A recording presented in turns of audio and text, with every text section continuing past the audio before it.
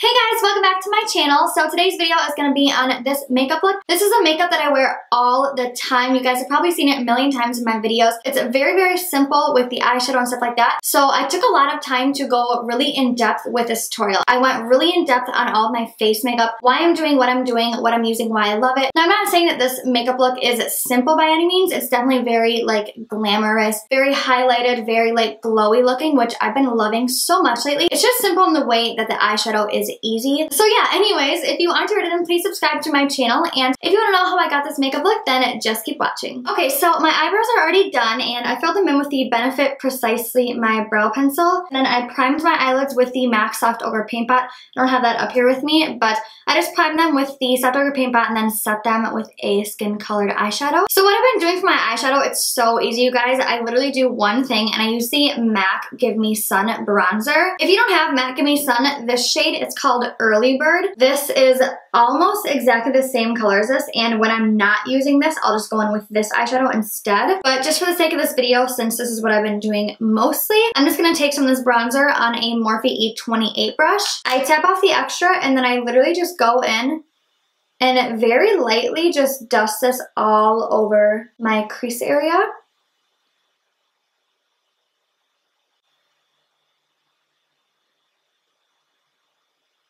So as you can see, I just make it super blown out. I'm not doing anything precise at all. It's just like a wash of color, basically. I just like to do this just to create a little bit more dimension in my eye, and it's kind of just like natural contouring, but I love using this because it's very warm tone. It has kind of like an orangey undertone. Just doing the same thing in the other eye.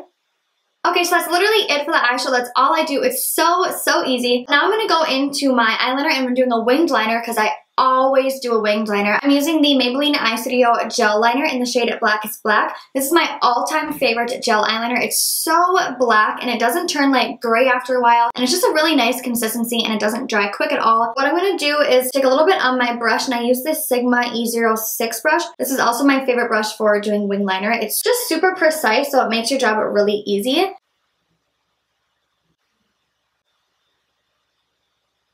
Okay, and then once I have my wings on, I'm going with my liquid eyeliner, and I'm using the Sephora Long Lasting Liquid Eyeliner. I'm just going to draw the line that goes on top of my eyelid with this.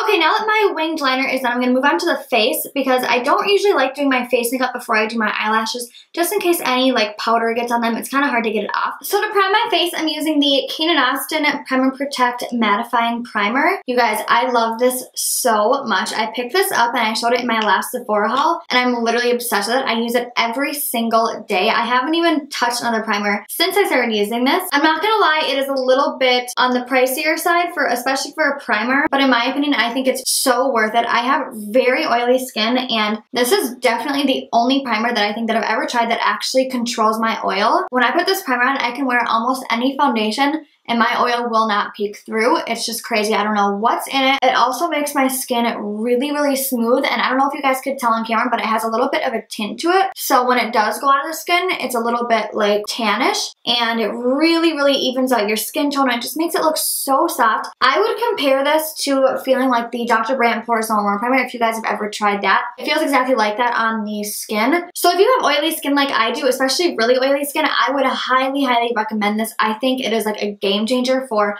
people with oily skin. So anyways, moving on to my foundation now, I'm using my other favorite foundation. This is the Smashbox Studio Skin 15 Hour Wear Hydrating Foundation. I use the shade 1.15. It's so weird, and I said this in my last video, that I have oily skin, so it's weird that I like a hydrating foundation because normally hydrating foundations don't work on people that have oily skin, but this foundation just works wonders. It looks amazing on the skin. This is definitely one of the only foundations that I've ever tried that I can wear for like 10+ hours and not have any oil on my face. I'm gonna blend this out with my damp beauty sponge. This is the beauty sponge from Morphe, and I absolutely love it. It's really big, so I feel like it just blends out the foundation really fast.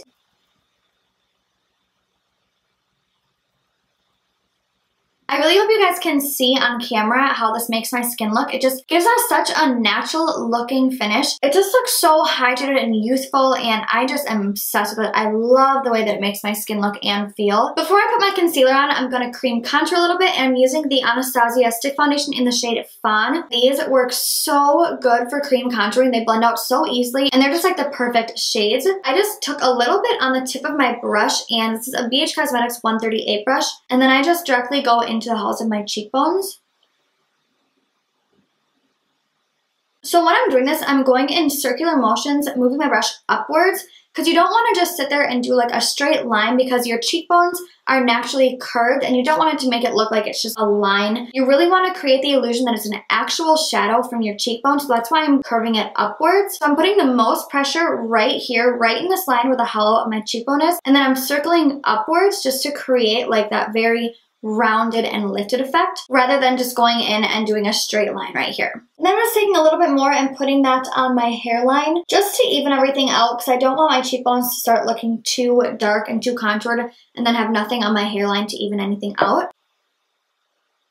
I'm also going to take a little bit more and slim out my forehead. So how I do that is I just start on the sides and I just kind of work that inwards. I don't take it anywhere past right here, like about where the arches of my eyebrows are. And I just kind of work that inward so that it's darker out here, and that's going to give the effect of having a much narrower forehead. I don't think my forehead is like big or anything. I just like doing this because I like it when my face looks like it has more dimension to it, so that's why I do this. Okay, and then now for my concealer, I'm using my all-time favorite. I use this in every single video, and I kind of feel bad, but it's the Tarte Shape Tape Concealer. I use the shade Light Medium Honey. I used to use the shade Light, but that one has more of like a pinky undertone to it. This one has more of a honey, more of like a yellow undertone to it, and I feel like it just looks a lot better on my skin tone. So I'm just doing little dots underneath my eyes, and then I kind of take it down to like a triangle shape where the apples of my cheeks are, because I don't want to have only highlighted under eyes right here. I want to take that into the whole cheek area, because when the light hits your face, it's not only lighting up the under eyes, it's lighting up this whole center of your face. And so we want to bring that forward and make it look like the light is naturally hitting your face and making it look lighter. I'm also taking that down the center of my nose, and then just a little bit on my chin. And then I also like to do a little bit underneath the corners of my mouth, just to kind of give the illusion of them being lifted a little bit more. And then just a little bit on my Cupid's bow. So as you can see, I'm just doing the whole center of the face to bring that forward and just give a little bit more dimension to my skin. And I'm blending that out again with that same damp beauty sponge. And then I also always do my under eyes last, because the longer the concealer sits on an area of the skin, not the harder it's going to be to blend out, but the more coverage is going to be there. And I always like the most coverage to be underneath my eyes. So I always wait to blend out my under eyes till I'm done with everything else, because I always want the most coverage under here. If you need more coverage on your forehead or even on your nose, like if you like to cream contour your nose, if you just do a line of concealer down the middle of your nose and then leave it there for like 5 minutes, when you blend it out, there's going to be like a perfect line, and it's going to make your job so much easier for contouring your nose. So just a little trick if you need more coverage in any other area. This is a great trick to use. So now to set all that concealer, I'm using the Cover FX Perfect Setting Powder in the shade Light. This is my all-time favorite setting powder. It is beautiful. It just looks so amazing on the skin, and it's really good if you have dry under eyes, which I do have. There's also no talc in it, which the Laura Mercier powder does have in it. So it's not going to flash back in photos, and it's not going to make it look really cakey or powdery under your eyes, and I don't know, it's just amazing. So if you guys haven't tried this, I definitely would give it a try. So what I do is I just pour a little bit into the cap of it, and then I go directly in with my sponge and just pick a little bit up, usually about that much. It's kind of actually a lot, but that's okay. So I don't bake, I just set it with the sponge. So I just press it on, and then I just really take my time to work that powder into the skin. And I feel like it just makes your skin look so soft when you do this. I always set my whole face just because I am really oily, and if I don't set anything that's like liquid or cream on my face, it will move around on me. So I always have to set everywhere on my face. Just kind of work that into the skin all over where I put the concealer. And this is really good also for keeping your makeup on for a long time. It really helps to control my oil. It helps to keep my makeup on. I don't know, I can't imagine setting my makeup without doing this anymore. Like, that's how much it's made a difference in my makeup routine.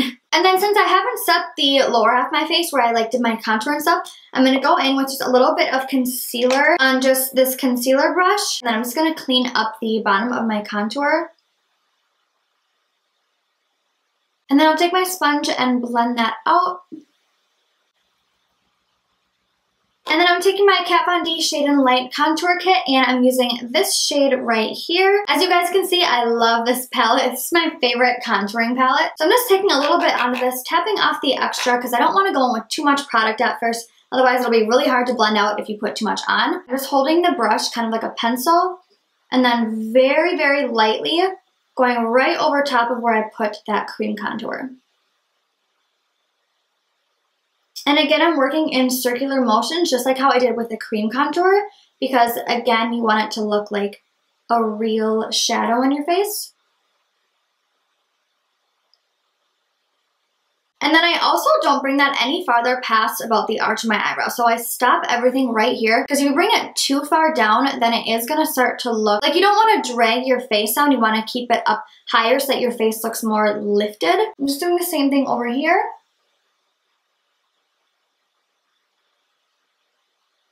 And then also setting the cream contour that I put on my hairline.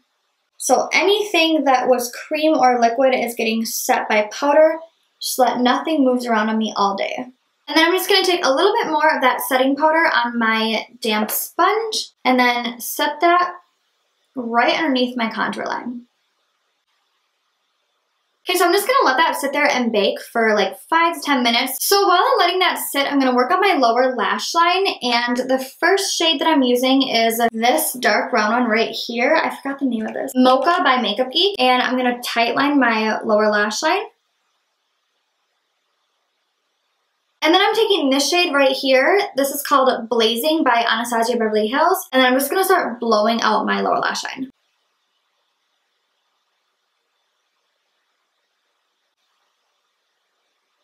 So as you guys can see, I took that down pretty far because I love smoking out my lower lash line. I think it looks so pretty when it's kind of like heavy under there. I don't know why, because I used to hate that look. And I used a different shade that I put on my lids just because I feel like it creates more of a dramatic look, even though it's so simple. And I love the red tones. I feel like red tones really bring out blue eyes. So that's definitely my favorite shade to use on my lower lash, and I just think it's stunning. And then I'm going to take a black eyeliner. I'm using the Marc Jacobs Highliner Gel Crayon in the shade Black. I don't have to use this one. This one was kind of expensive. Any black eyeliner from the drugstore will work to this, but I'm just lining my lower lash line with this.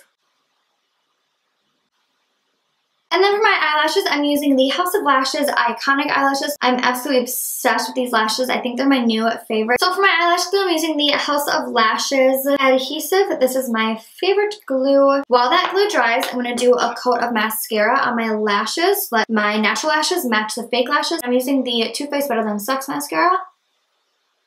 And then your glue should look something about like this when it's ready. It just starts to get a little bit more clear. So I'm holding the eyelashes as close as I can to the band with my tweezers, if you guys can see that. And I'm holding them in the center of it. I press them on right in the center, and that's all I worry about at first. Once that's on, everything gets easier. So then I'll go to the outer corner and press that side on. And then I go to the inner corner and do the same exact thing. And then I'll take my finger and just kind of lift them up. So as the glue's drying, I'm lifting them up so they're going to be like much more open and dramatic. And then once the glue dries, I'm taking my tweezers and then I press the fake lashes with my eyeshadow, with my eyelashes. Okay, so now that my lashes are on, I'm going to put some mascara on my lower lashes, and I'm using the Sephora Outrageous Curl Mascara. I love this mascara for doing the lower lashes. The applicator is tiny, like it's so teeny tiny, and it just gets every single little eyelash so perfectly. So I'm just going to do a little coat of mascara on them.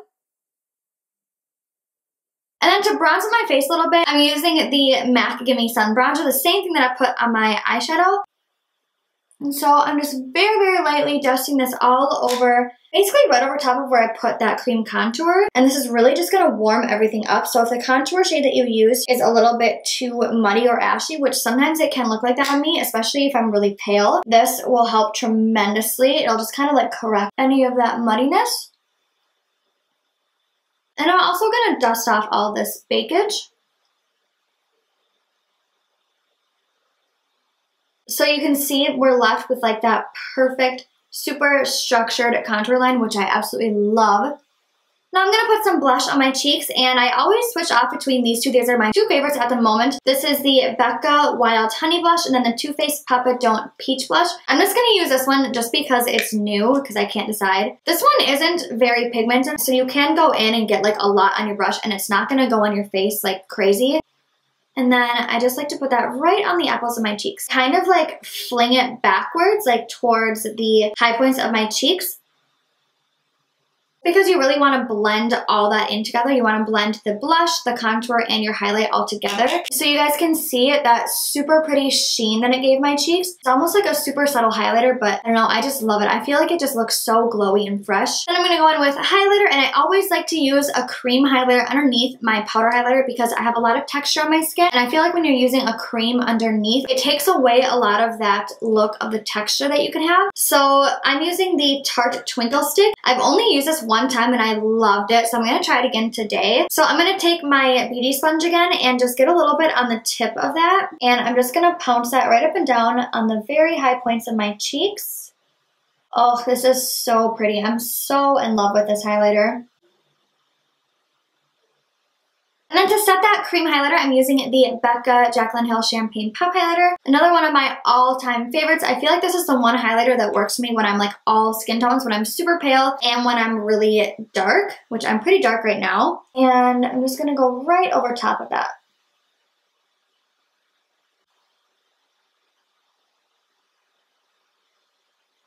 And then I also take a little bit of that and put it in my inner corners. I'm using the Kat Von D Shade and Light Eye Brush, and I just pop that right on my inner tear ducts. Using that same brush, put a little circle on the tip of my nose, and then a straight line going down the center, and I don't connect it to that. I do kind of like an exclamation point. And I just like doing this because I feel like it makes my nose look skinnier almost, like more narrow, without having to contour it. And then also doing my Cupid's bow. And then the last thing I highlight is my brow bone. I love highlighting my brow bone. I can never forget it. I feel like it makes such a difference in your eye makeup, and it makes your eyebrows just look so much more like lifted. And then now to line my lips, I'm using Dolce K Lip Liner by Kylie Cosmetics. Then I'm using a liquid lipstick, and this is the Anastasia Beverly Hills lipstick in the shade Stripped. So now that liquid lipstick dried down, I'm using the Anastasia Beverly Hills Lip Gloss in the shade Undress. I'm just going to go right over top of that.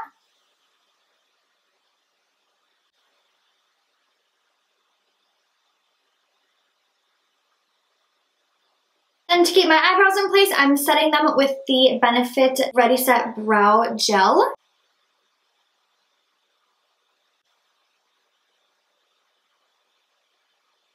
And then last but not least, to set everything and kind of morph all that powder and liquid foundation together, I'm going to be setting my face with the Urban Decay All Nighter Setting Spray. This is my favorite setting spray. It keeps my makeup on so long, I feel like. Okay, so that completes this makeup look. I really hope you guys liked this video. It's a little bit different than something that I would normally do. I feel like I talked a lot more and was a little bit more in depth with you guys, so let me know if you guys like that. I hope this video isn't too long because I know long videos can get a little bit boring, but anyways, if you are enjoying them, please subscribe to my channel, and I will see you guys in my next video. Thanks for watching.